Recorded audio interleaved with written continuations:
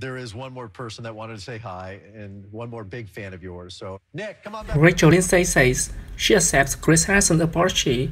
He plans to return to The Bachelor. Chris met couple went over well with Rachel Lindsay. She tells us she accepts his apology.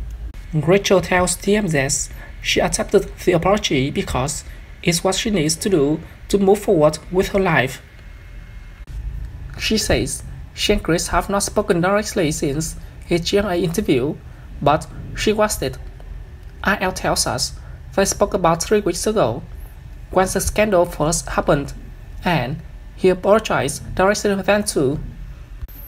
Chris made it clear he wants to return to The Bachelor next season, and sources close to Rachel tell us she doesn't feel like it's up to her to know when he's ready to come back, and she feels final decision rests with him and the franchise.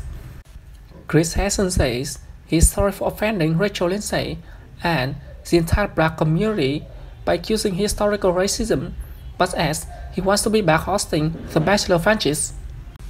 Harrison spoke out on GMA for the first time since taking a hiatus and copped to making a mistake while talking to Rachel about the photos that surfaced of current Bachelor contestant Rachel Lindsay at the 2018 Antebellum South party.